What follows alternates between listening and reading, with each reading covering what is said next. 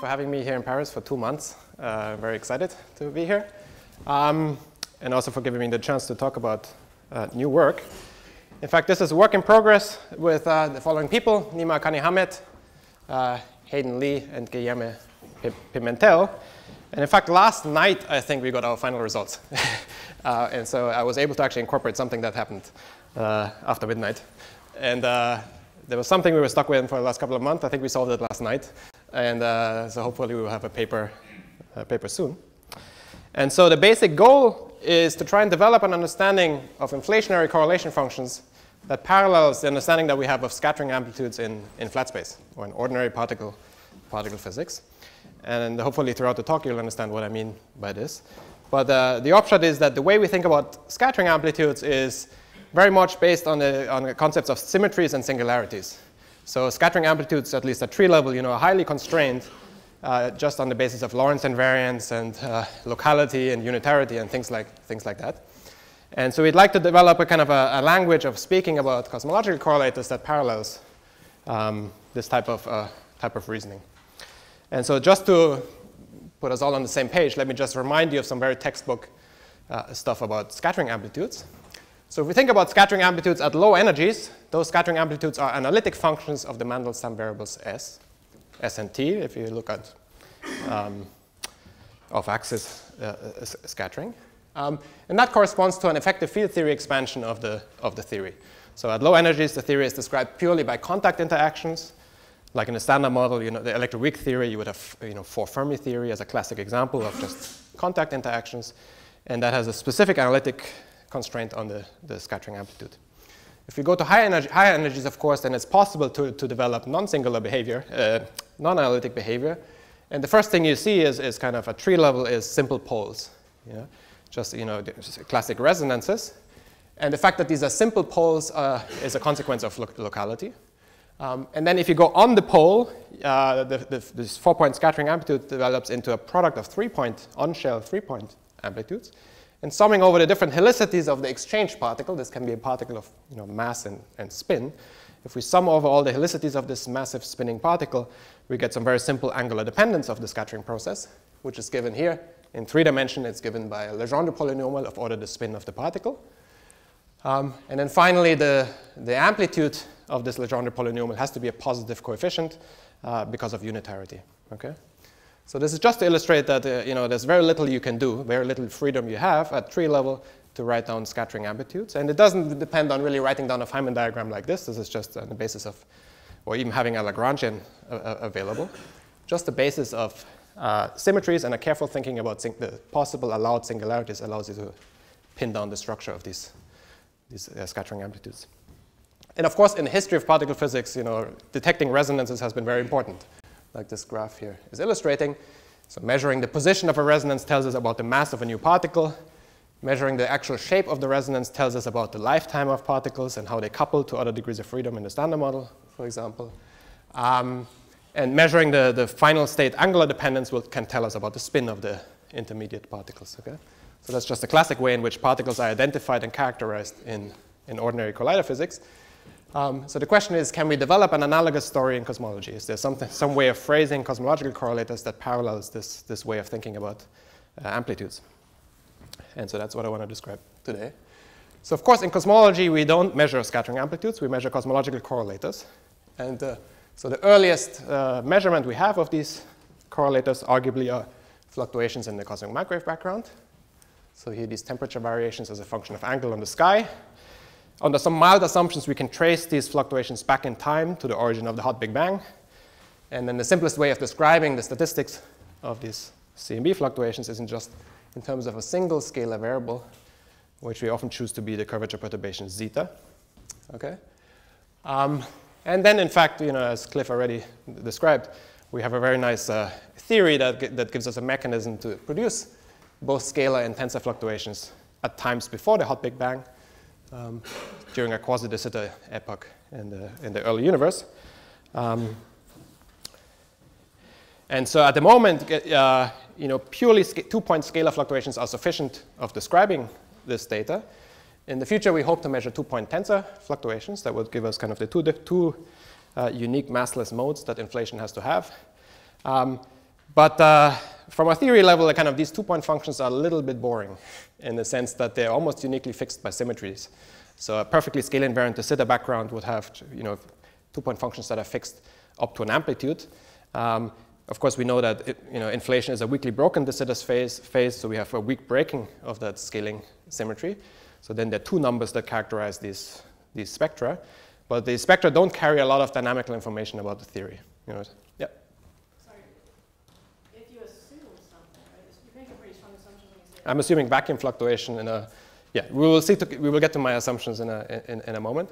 But if I'm assuming just a case where there's I'm assuming vacuum fluctuation in a quasi-de Sitter period, then the two-point function of those vacuum fluctuations are kind of fixed by the isometries of the de Sitter background to be. What I have in mind is just that the scalar Lagrangian, which is dynamics, could contain effects that kind of decorate the overall. Fair enough. We could have some additional break, maybe discrete breaking of the the scaling symmetry during inflation. Yeah, there could be that, or it could even be more random. I mean, there's a lot of Okay. Fine. Fair enough. Maybe it is a bit too strong. I'm trying to motivate looking for higher order interactions to kind of glean something about interactions. Yeah. Fine. Yeah. It also would be fantastic to measure tensors. I don't want to say that measuring tensors is a boring thing to do. But as you're going to see, I think from the setup that I'm going to be describing, kind of just at two-point level, which is a bit restrictive, just at the two-point level, like most information is kind of just contained in two numbers, and so we'd like to learn more than those two numbers. Okay. Okay. And so in particular, that's why just like in the flat space scattering amplitudes, we'd like to look at interactions and both contact interactions, 4-point contact interactions, for example, and tree-level exchange. And we'd like to understand what's the analytic structure of those interactions in a quasi-de Sitter background. Okay? So can we develop some kind of analytic understanding? Since this is an analytics workshop, the word analytic will make a lot of appearance. Can we describe these correlation functions in a maximally analytic way? And at a practical level, maybe in the far future, this would help us to detect new particles that may exist in the early universe up to very high mass scales, because the inflationary scale might have been very high, and so these particles can be created out of the vacuum just due to the rapid expansion of the space-time. And so we might get access to particles up to 10 to the 14 GeV if inflation happened up to that scale. Okay? But that's going to be a kind of a secondary byproduct that's not necessarily the focus of my talk today. Okay, so let me tell you precisely the kind of setup that we are studying. So we're going to be studying standard slow roll inflation with a single field, coupled to extra massive degrees of freedom, but coupled in such a way that the coupling is not so strong that it breaks the underlying nearly conformal invariance of the de Sitter background. Okay? So what this means in practice is that any cross couplings between the inflaton and these extra degrees of freedom have to have interaction strengths that are larger than the scale of time evolution during the de Sitter expansion, phi dot, and smaller than the Planck scale, so anywhere in this window. That's a little bit restrictive because, as we will see, this will then not allow very large non-Gaussianities. If one is interested in things that can be observed in the near future, one is mostly living in regimes where these interaction strengths are larger. Okay? But this window will give us a lot of control and will allow us to use symmetries to kind of classify and characterize these correlation functions. Okay? So that's why we're starting there.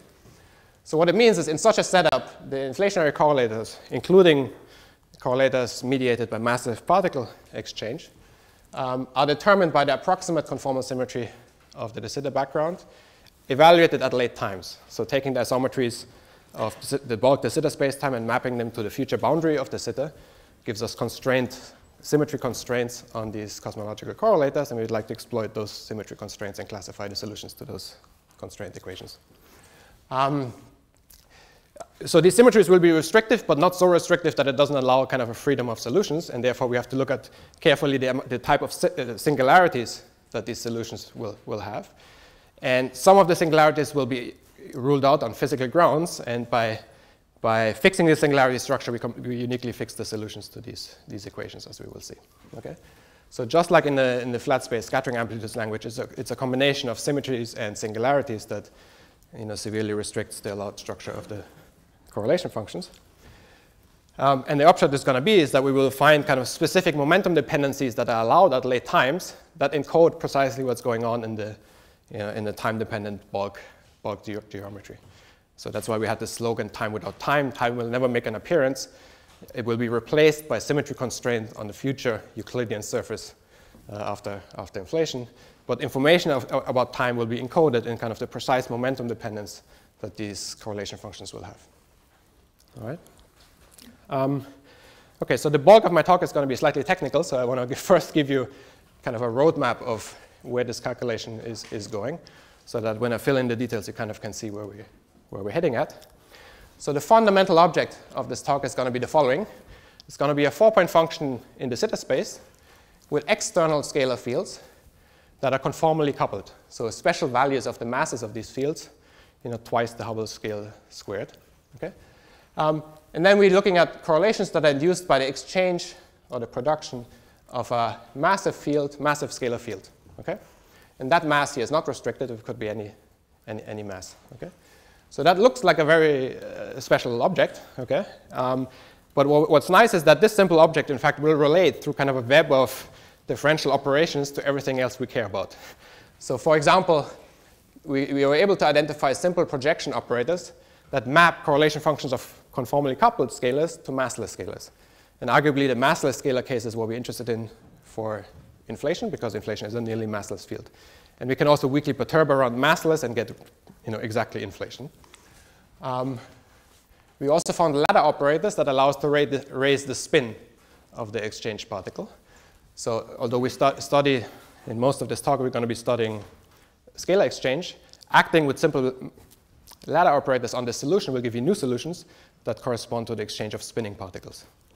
And then finally, if we take one of the legs of this 4-point function and evaluate it on the background, so taking one of the momenta to be 0, and simultaneously also perturbing the mass of this external field to be slightly, have an epsilon h squared mass contribution, so not exactly massless, but the inflaton case, then you actually get inflationary 3-point correlation functions. And so one of the highlights, in fact, is going to be that we're going to be able to reproduce kind of classic results in the inflationary literature in a very quick way. Like Maldaceno's famous Leroy result is going to boil down to a very quick calculation of graviton exchange in this kind of setup. Yeah. How can you read that graph? It's not a loop graph, right? Sorry, this thing. To read the graph. Okay, maybe say sorry. So this is a space-time diagram where time runs up, in space horizontal. Sorry? That line is the future boundary. So in conformal coordinates, the zeta space is described by a conformal coordinate that runs from -infinity to 0. This black horizontal line is eta equals 0, the final slice of the zeta space. And then there will be reheating and kind of the standard FOW attached to this afterwards. And the recombination was what I had earlier. Okay. So it's really a space, and you can read this time evolving upwards. So the way to read this diagram is that there's a spontaneous production of these massive particles where, out of the vacuum, there are 2 particles being created. And those 2 particles then, because they're massive, will decay into lighter fields, for example, the inflaton, and produce higher order correlations in this lighter degree of freedom. So that's the physical process underlying this. But you can also see if I make this massive field here very heavy, then this exchange diagram will collapse into a contact interaction. So it should also include effective field theory, the effective field theory expansion in the limit where I'm taking the mass to be large. And this particle production, in fact, is an exponentially suppressed effect, a non-perturbative correction to this analytic story. Okay, we will see that. Any other questions on this? Okay, so what I want to do in the rest of the talk is kind of fill in the gaps and show you a little bit of this formalism. Okay, so we're going to start by studying just 4-point functions in the zeta space and the simplest type of 4-point function, 3-level exchange of a massive scalar with external conformally coupled scalars. But as I've advertised, this will relate to everything else. Okay, so it pays kind of to understand this correlator in as much detail as possible. So okay, first let me introduce some notation, because we're going to have to talk about these things in some way. So of course, so we're going to be looking at a 4-point function of scalars here with 4 different momenta, on the final slice. And then in a general FOW background, kind of these correlation functions are restricted by homogeneity and isotropy. So they're, in particular, the vector momenta have to add up to a quadrilateral. Okay. This is what this delta function here is imposing. And then the remaining function f, so my 4-point function is going to be a function f, will depend on 6 scalar variables, which I can choose to be the 4 different side lengths of the quadrilateral, the diagonal length s, that's kind of the 3-dimensional analog of the Mandelstam variable s, and then a corresponding t variable, that's the 3-dimensional analog of the Mandelstam t variable in scattering language. Okay? So a priori, just on that, on grounds of homogeneity and isotropy, there are 6 scalar variables. And we're going to be imposing 4 constraints from the approximate conformal invariance of these correlators on these 6 variables to reduce it down to basically 2. Okay? So in fact, the first symmetry that we're imposing is an approximate scaling invariance due to of the background. And that will be made manifest by introducing dimensionless variables.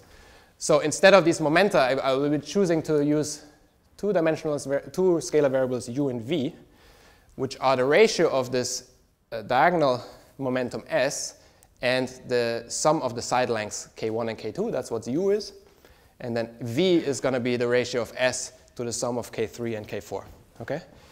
And they have been called u and v because kind of in conformal field theory, of course, in real space, 4-point functions depend on only 2 conformally invariant cross ratios, which are called u and v. But here the story is a bit more complicated because we're going to be working exclusively in Fourier space. But by analogy, we're labeling these things u and v. Okay? And then you can also rescale the 4-point function by some overall momentum scale, which I'm choosing to be s, with a power that depends on the scaling dimension of the fields. Okay? So this power will be 1, for example, if it's conformally coupled scalars on the outside, to make a dimensionless 4-point function. Okay? So that's our basic variables. And choosing this power appropriately will automatically then satisfy scaling symmetry. So the first constraint due to inflationary background has been satisfied. And so all of the dynamical information will then be encoded in approximate conformal invariance of these correlators. And so it turns out for conformally coupled scalars on the outside, these 3 constraints can be massaged into 1. So conformal invariance reduces to 1 differential equation in terms of a differential operator delta u. It's just a second-order differential operator in terms of this u variable acting on this 4-point function, minus the same differential operator with respect to the v variable acting on this 4-point function. And physically, what these differential operators are doing is they're telling you how the 4-point function is allowed to be deformed when I'm stretching or compressing 2 of the side lengths while keeping the other 2 fixed. For the u variable, you would be stretching or compressing k1 and k2, while for the v variable, you would be stretching and compressing k3 and k4. Okay? So that's how time will be encoded in kind of the momentum dependence of this. It's like an evolution equation, but evolving now in momenta on the boundary. So what we then did is we classified solutions to this equation, starting first with contact interactions, then moving to exchange diagrams, and then finally inflationary 3.0. Yeah.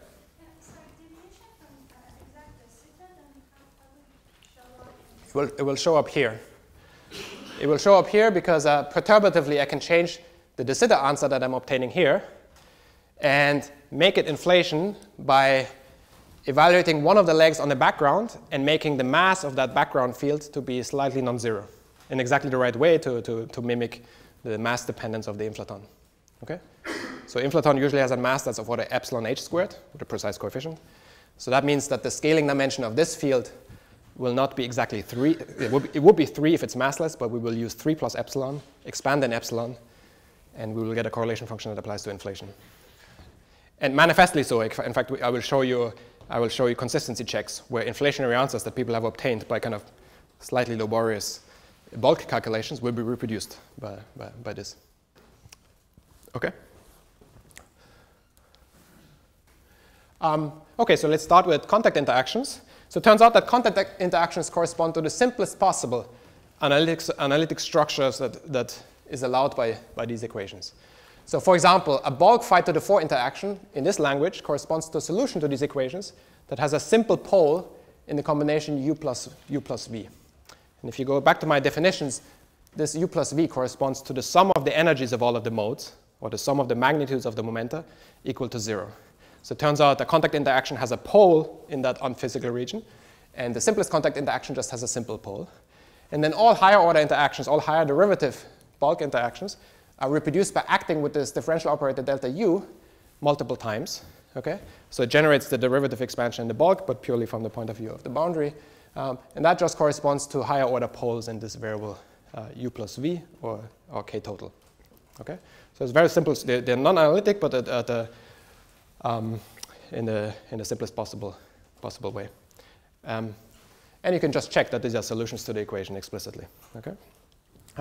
Then it turns out that these solutions will act as sources for the exchange diagrams. So if we want to study exchange diagram, we actually split this differential constraint equation into two equations. These are now ODEs rather than PDEs, where the first equation is just the differential operator delta U plus an integration constant, which will turn out to play the role of mass, acting on the 4-point function, just giving you the corresponding contact. Yeah? And then similarly, there's a second equation with U and V interchanged. Okay? And so that's just to give you a rough sense where this equation comes from. This is the analog of taking an amplitude and multiplying it through with an inverse propagator. So minus s plus m squared, if you multiply an amplitude with that and it has a simple pole, the remaining function will be analytic and correspond to some contact contribution. Okay? And you can also see it for here. If I take the mass going to infinity limit, this differential operator here will become irrelevant. And this 4-point function just reduces to the source with some rescaling and just becomes a pure contact contribution, as it should when we send the mass to be very large. Okay? Okay, so these are now two coupled equations that we're trying to solve instead of two coupled ODEs rather than one single PDE. Okay, so it's relatively straightforward to kind of analyze both the homogeneous and particular solutions to this equation, given some contact solution like the ones on top as an input. Okay. However, in the most general case, these solutions will have singularities. So, for example, it's relatively easy to check. It's straightforward to see just from the structure of this differential operator delta U that there, in general, will be a logarithmic singularity in the limit where this U variable goes to +1. And going back to the familiar K vectors, this corresponds to the sum of K1 and K2 equaling the diagonal S, so this flattened configuration of the 4-point function. And from bulk reasoning, this is precisely the limit where we don't expect to have singular behavior if we start from a Bunch-Davis vacuum state. Okay? It's a signature of excited states in the vacuum. And if we want to describe correlators that resulted from standard initial conditions without any excitations, we'd like this singularity not to be there. Okay? And it's possible to remove the singularity simply by adding a appropriate homogeneous solution to the answer. Okay? And then actually there's a second singularity that we do like, which is when you let's see, how does it go?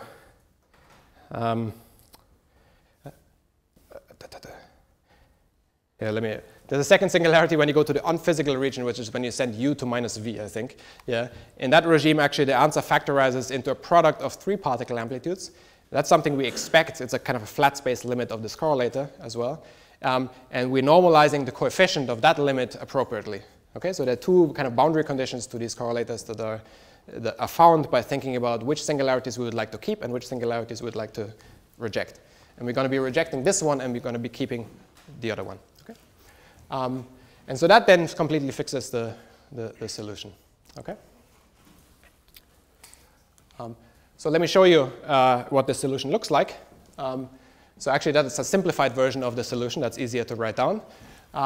So if we take the limit of small u, just for simplicity of putting things on a slide. Yeah? In that limit, kind of the solution takes the following form. There's a analytic series expansion that describes the inhomogeneous solution to this equation for given contact interaction, which I've chosen to be the simplest one. And then there's a non-perturbative correction here, where this mu parameter basically plays the role of the mass of the field in Hubble units. Okay? So just to highlight, there are two pieces to this answer. The first piece is the analog of the standard EFT expansion of the correlator. It's perfectly analytic to all orders in this expansion. And it describes precisely the h squared over m squared effects that you get from integrating out a massive particle during inflation. But then there's a second piece that has to exist in order to satisfy kind of the singularity structure that we were imposing. And that second piece corresponds to particle production in this background. It's non-analytic in momenta, okay, and has an amplitude that scales as exponentially suppressed as e to the minus m over h, actually with a factor of pi if you're accurate. Okay. Okay, so just like in the particle physics case, we found two pieces. There's a low energy EFT piece, and then there's a non-perturbative correction corresponding to particle production in this expanding background. It turns out that the particle production piece actually dominates if you go to a special limit of this correlator. So imagine you take the diagonal of this 4-point function and you collapse it to 0. Or later in the 3-point function case, this would correspond to one of the side length of the triangle collapsing to 0. So these collapsed or squeezed limits of the correlators. In that limit, because the EFT piece was analytic, it actually vanishes precisely, and you become dominated by this non-perturbative correction. And this non-perturbative correction has is oscillating. Notice the sign dependence here. It's oscillating with an argument that depends on the mass of the new particle. Okay? So measuring these oscillations, or seeing these oscillations, is the analog of seeing the position of a resonance in a collider experiment. Okay? But now we actually have a little bit more than that, because in addition to that, we have a correlated effective field theory piece. So we have the full shape of this correlator that has oscillations at squeezed momenta, and then those oscillations transitions into a smooth piece that correspond to the effective field theory, the correlated effective field theory contribution from this massive field. And that's the analog, like in the scattering amplitude case. We have an EFT contribution of a rising cross-section, and then we have a resonance peak. And often one learns a lot about these things have to be consistent if the interpretation of a single massive field wants to be supported. And so it's nice to have kind of a complete description of both particle production and EFT valid throughout the entire momentum space of these correlation functions. Okay, are there any questions about this? So in the paper, you'll also see the full solution. It also has the same structure. There are two pieces. There's a slightly more complicated series solution for the inhomogeneous piece. And then the homogeneous solution is just a product of hypergeometric functions rather than this simple sign. Okay, but it's completely explicit in that form. All right. So maybe, let me see. Let me just say a few words because it's kind of intriguing but incomplete. About what we can do having this analytic solution available. You can ask kind of questions about the function in the complex plane. Yeah? So you can analytically continue these correlators in the complex plane, and you discover a structure that looks something like this in the complex U plane, for example, where it's analytic everywhere except for a branch point at the origin. This is these logarithmic oscillations that we were seeing. And then also a branch point at -1 connected by a branch cut. And in fact, there's a particularly simple, interesting point, which is when the u variable goes to minus v.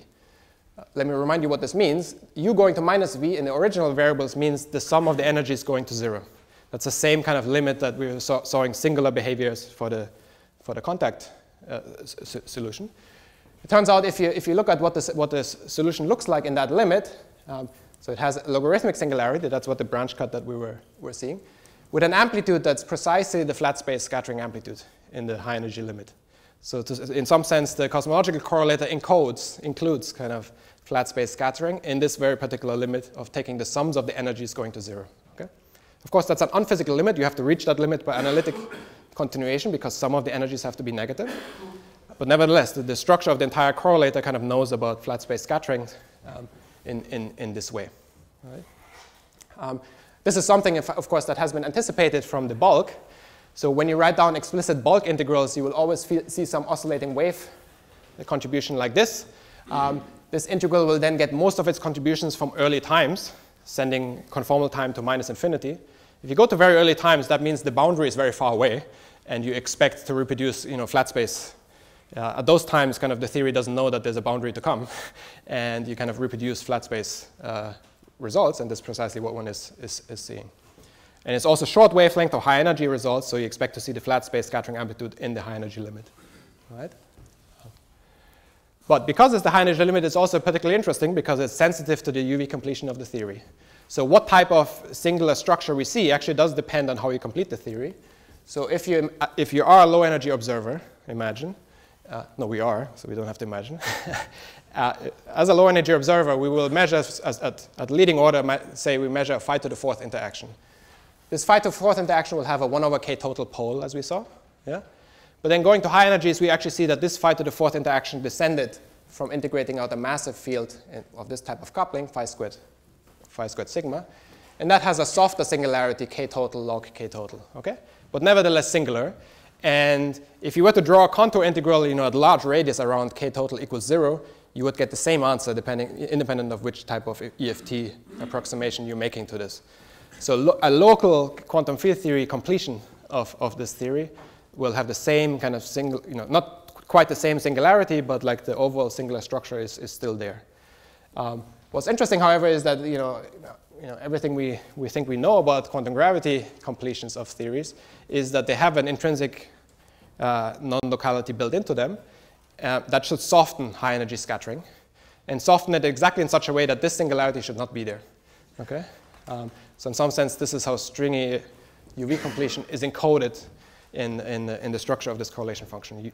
In the fully complete theory, you would not expect to see this singularity. Unfortunately, this singularity, of course, is in an unphysical regime, so I'm not sure how this will be observed. But maybe thinking about contour arguments, allows you actually to relate this to something physical. Okay. Anyway, this is just a kind of a side comment, a digression about kind of an intriguing structure that these correlators have, and you can check explicitly. Every solution that we have, you can take that limit and you can identify the type of singularity that you get there and the fact that the strength of the singularity is related to the strength of scattering in the flat space limit. Okay?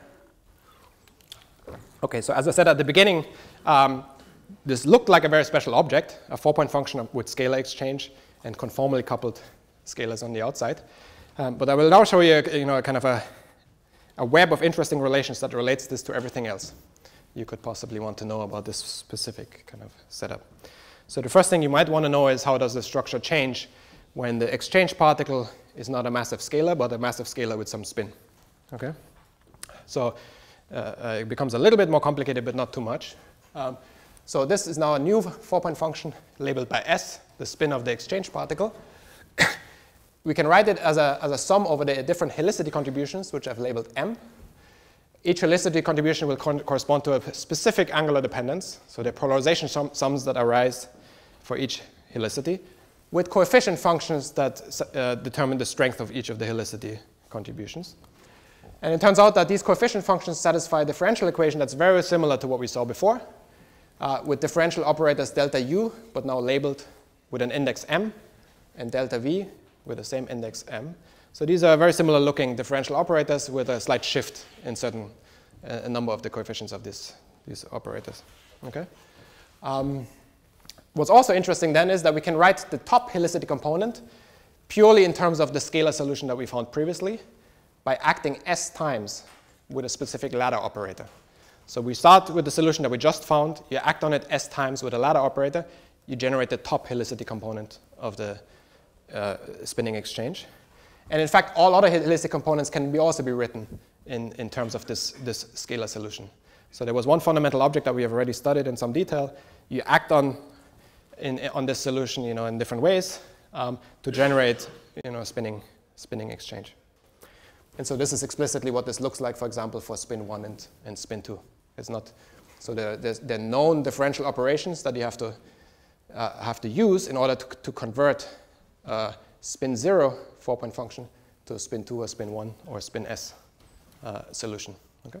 So I think that's very nice that there was just one fundamental object we had to solve and everything else follows. Okay, and this is something I alluded to earlier, that if you now go back to the special limit that we discussed earlier where you collapse the diagonal of this 4-point function, this approach to the collapsed limit can depend on angle. And if you, for example, approach this and then, imagine you fix the long or short momentum as a ratio to the high momentum, and then rotate this angle, you would expect a specific angular dependence that depends on the spin of the particle, just like in the scattering amplitudes case. And this is precisely what you see from these solutions when you look at them. Okay? So that's the analog of the final state angular dependence that we discussed in the case of collider physics. Okay, so then in my remaining 5 minutes, I'm going to discuss how all of this relates to inflationary 3-point correlation functions, and I'm going to show you the result from 1 a.m. last night. Okay. Okay, so far we have studied a specific case where the external fields had special values of their masses, which was twice the Hubble scale squared, which corresponds to a scaling dimension of these fields, which is 2. Okay, that's nice because the structure of the solutions are simple, rational functions, and it's as close as we can get from de Sitter space to flat space almost. But what we really care about for inflation is nearly massless fields. Yeah? So the mass approximately 0 and scaling dimension 3 plus epsilon. And then we're going to be working perturbatively in this low-roll parameter epsilon. So the first step is to kind of try and relate the solutions that we just obtained to solutions for massless external fields. And that's done by so-called weight shifting operators that we have found. And schematically, they kind of look like this. These are just differential operations in terms of the original momenta acting on the 4-point functions that we found for the conformally coupled scalars. And so that gives you a simple algorithm that takes as an input these 4-point functions that we discussed and gives as an output the new 4-point functions that we'd like to have. Okay. And then if we want to study inflationary 3-point functions, as I said before, we want to take one of the legs and evaluate it on the background. That means we take one of the momenta, say the momentum K4, to go to 0. And we slightly perturb the mass of the field that lives on that external leg. And then we symmetrize all the legs. That's the procedure. And what this gives us is it gives us a bispectrum of inflationary fluctuations now. Yeah? That can be determined in the following way. It's this weight-changing operator acting on these two legs 1 and 2. Okay? There's an epsilon dependence because we work at first order in epsilon. And then everything is determined by one function of just the variable u, which was the normalized ratio of these momenta on the first 2 legs. And then we have to symmetrize over all the legs. Okay? And this function b of u is simply the limit of the 4-point function for the conformally coupled fields that we had when we send v equals to 1. V equals to 1 corresponds in this case to k4 going to 0. Yeah? That's why it's this particular limit of this 4-point function. But that's the algorithm. We start off with the solution that we had. We take the v going to 1 limit and feed it into here, act on it with a weight-changing operator, and that should give us the inflationary 3-point correlation function. And you can show that for spin exchange, only the longitudinal mode of the field contributes. So actually, we had all of these different helicity contributions in the case of spinning fields, but actually only the lowest helicity will contribute to the final answer once you take this particular limit. So that's kind of nice. So spinning exchange is not that much more complicated than scalar exchange as far as the 3-point function is concerned. Okay, so let me just show you a few examples as consistency checks. So for example, imagine you take the simplest one of the simplest contact interactions in the bulk. So this shift symmetric partial phi to the 4th. This is something that was calculated, in the conventional way by Criminelli, just as an integral over the bulk interactions. And the answer looks something like this. Okay? So what I claim is that this answer reduces to just that simple function in this language that we developed. Okay? So if you take u over u plus 1, feed it into this machinery that I showed on the previous slide, and symmetrize over the momenta, you get precisely this. Okay? So there's somehow some kind of a nice simple object that was derived from the conformally invariant 4-point function with conformally coupled scalars that leads to this function here, but then feeding this function into these kind of differential operations gives you the more complicated looking answer that we know. Okay? The second thing that we were able to produce last night, in fact, is if you take this exchange and you make the internal field a massless spin-2 particle, so the graviton, yeah, then there was an expectation that this should correspond precisely to Maldaceno's famous result for the 3-point function in standard slow-roll inflation. And so this is what we found yesterday. I didn't dare to put the function b of u because I want to check, but it's some very simple looking thing, just like this, very simple. Yeah? That when you feed it into this operation, it will give you precisely the slow-roll 3-point function that Maldaceno derived. Okay? And on physical grounds, that's expected because that result is really physically, in 4-point function language, it's the exchange of a graviton And the longitudinal mode of the graviton, in fact, becomes a Newtonian potential, so it's not really a propagating, it's a non-dynamical field. So you get kind of a local interaction back, so it looks very much like a contact interaction.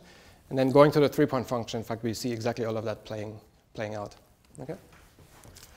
And then, of course, you can do more. You can kind of take all of the solutions that we generated for massive particles of arbitrary mass and spin and generate 3-point functions from this. And you will see a lot of the things that have been discussed in special limits kind of validated in that way.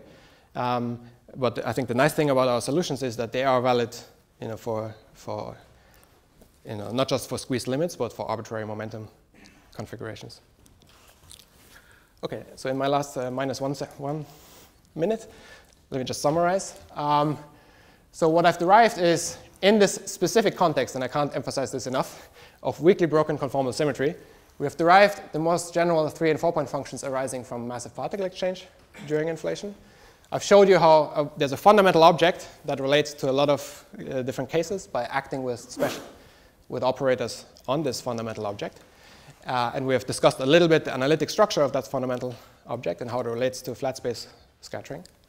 I should also highlight before I leave that these signals will be very hard to observe in practice, mostly because we are restricting ourselves to this lamppost of weakly broken conformal, and that restricts how strongly interacting the inflaton can be with these massive fields. But there are ways of kind of taking the same idea and kind of making the signal much, much larger by going away from that specific limit. And kind of Eva and others have worked on those kind of enhanced non-Gaussian signal. And having said that, even if the signals are small, I think it's important to look for them because they are the most direct way we have of probing the ultraviolet completion of the theory. So these massive fields are things that we expect in a completion of inflation, and it would be fantastic if we were able to see kind of imprints of these fields in a direct sense, rather than having to argue about the absence of ultraviolet effects. And then finally, my main focus on this was really to try and develop so less practical but more conceptual, try to develop an improved analytic understanding of these correlation functions that might help us to answer kind of some fundamental questions about these correlation functions. So I've discussed kind of how time is encoded in these correlation functions, time and causality. It would be very fascinating if we could understand how unitary bulk evolution is encoded on the boundary. Yeah?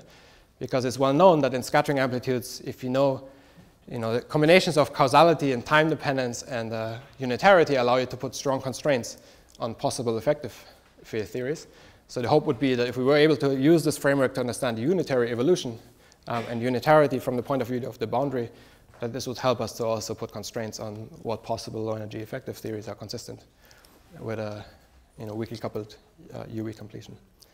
But this is something we're looking at right now. So thank you very much.